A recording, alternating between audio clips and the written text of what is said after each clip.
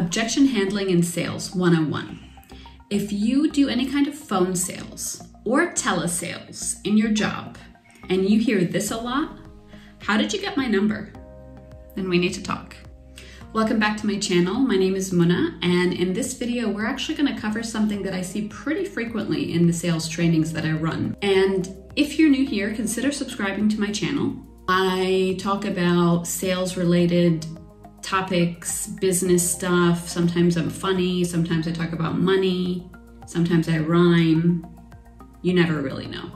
So this topic that we're going to cover today is actually something that not only do I see a lot in trainings, but also somebody recently asked me, and they happen to be in the insurance industry. And now I have a disclaimer. This information is not for everybody. This video is not for everybody. Why do I say that? Because the information I'm about to give you, it will not work unless you can really take unbiased critique of what you are actually doing. In most cases, when I identify the reasons behind why this is happening or why my students are getting certain objections in their sales calls, some of my students will say, no, but that's not the reason that I'm getting that objection.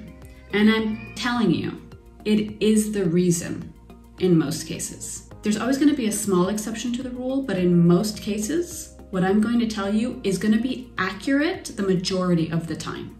And this is coming from my 18 years of sales and sales training experience across multiple industries, B2B and B2C. So get ready to dive into the psychology behind why you are hearing, "How'd you get my number?" so much. If this sounds good to you, by the way, and you haven't subscribed to my channel, consider subscribing now so you don't miss the next video. Now let's get into this. Wanted to just take a second and let you know that you're getting something very special in today's video. If you click the link in the description below, you will get my ebook with 20 of my sales secrets that have made $5 million for my most recent company. I was actually advised to sell this ebook, but I decided to give it to all of my subscribers absolutely free. So click the link in the description below, get your free ebook, get learning, and make more money. Let's get back to the video.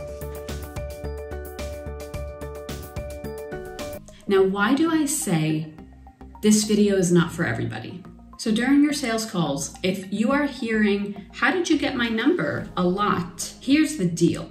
What this means is that you are not interesting enough, or you are not capturing their attention enough, or you've lost control of that conversation. Usually a combination of all of those. And see what I mean when I say this video is not for everybody. This is painful to hear. And most people's reaction to this is, no, not me. I didn't lose control of the conversation. It's not that I wasn't interesting, it's that they were having a bad day or whatever the case is. So if right off the bat, if that was your reaction to what I said, then maybe this video is not for you.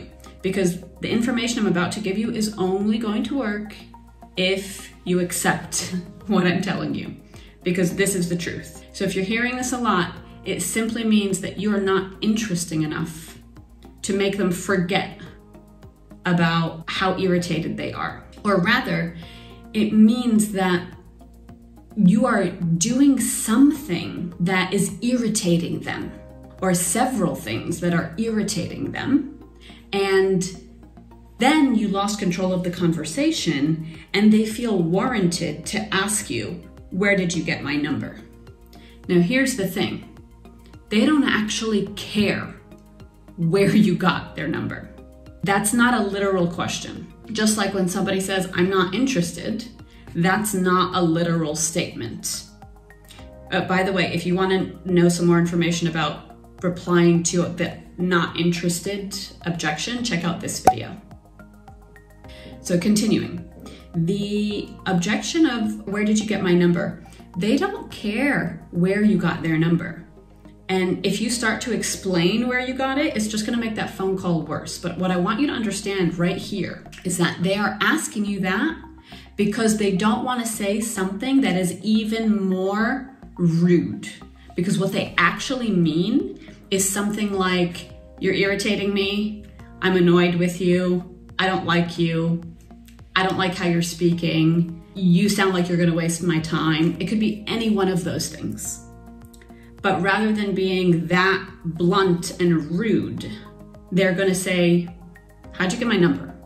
Because through that, you will understand that they're annoyed, right? So this is the first step in the process. You have to accept the fact that if most of your cold calls are coming up with this objection of where did you get my number, it very simply means that you are doing something wrong, and in most cases, you're doing several things wrong. I'm not gonna get into all of the things that you can possibly be doing wrong in this video, but if you wanna check out this video, this one will actually get into a few things that you're probably doing wrong. Again, if you have unbiased self-critique and you can actually recognize, or you're willing to record yourself and see, am I actually doing these things? Okay, so let's say you've accepted that, you understand that, and you're on board. Now, what you need to do is you need to work on not only fixing those things that you've been doing that are annoying the prospects, but then when you do still hear this objection, you need to be able to pivot very, very quickly to save the phone call. Because the second that you hear them ask you this question, you'll know they're irritated, and you need to be very sharp in your response. So when they ask you this question, you have two choices on how you're going to answer. The first way is, what I recommend is with humor. Humor is a huge benefit in sales, and it's your best shot of turning this call around. So if somebody says, how'd you get my number? The humorous response would be, oh, well, I have a list here of the 50 most successful and smart businessmen in Chicago, whatever city you're in. You happen to be at the top of that list. By the way, what does it take to get on that list? Now, this question is going to catch them off guard because, first of all, they might think you're serious about this list, and they're going to want to know, what a successful businessman list are you talking about? But if they do realize that it's a joke immediately, it's even better. Now, if they think it's serious, it's still okay, because you are gently boosting their ego when you explain that, no, I'm just kidding. And the majority of the time, depending on your delivery, this is going to work, because what's going to happen is they will laugh or smirk or giggle, or they will do something in the area of laughter, which will relax them physically. And when they are a little bit more relaxed, they will stay on the phone with you a little bit longer. Now, the reason that you want to ask them something at the end, like, oh, how did you get on that list? Is because if you go back, if you watch my other video about phone sales mistakes, not ending in a question is one of the biggest mistakes you can make on the phone, because it just creates an awkward silence. So always end it in a question. You want to wrap it up with, well, actually, the reason I'm calling is to 1, 2, 3. How about we schedule a meeting for Tuesday or Sunday at 3 p.m. So you incorporated the element of humor, and then you brought it back to the reason for your call very quickly.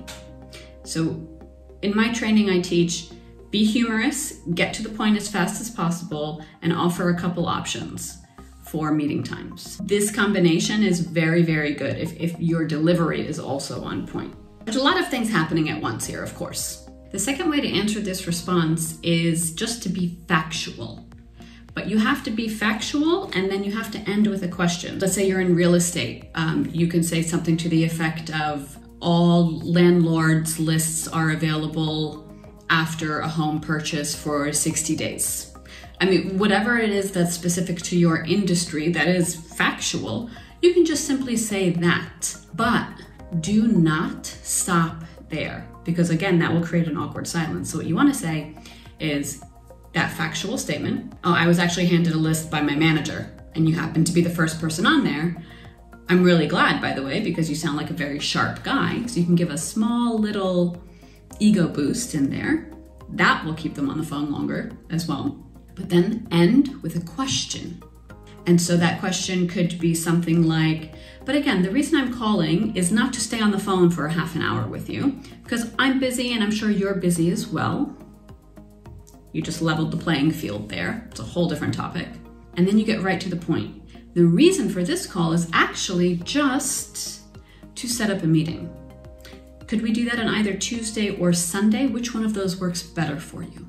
So you're going to be factual, direct, short, and then right away go for the request.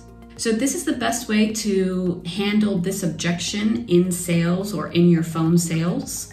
And again, the most important step is to recognize that you're doing a few things wrong if this is one of the things that you're hearing constantly. If you can accept that, you're already halfway on the path to changing it for the better. If you haven't subscribed to the channel, again, please do so now. And in the comments, let me know what other objections you hear very frequently, and I'll do individual videos on that.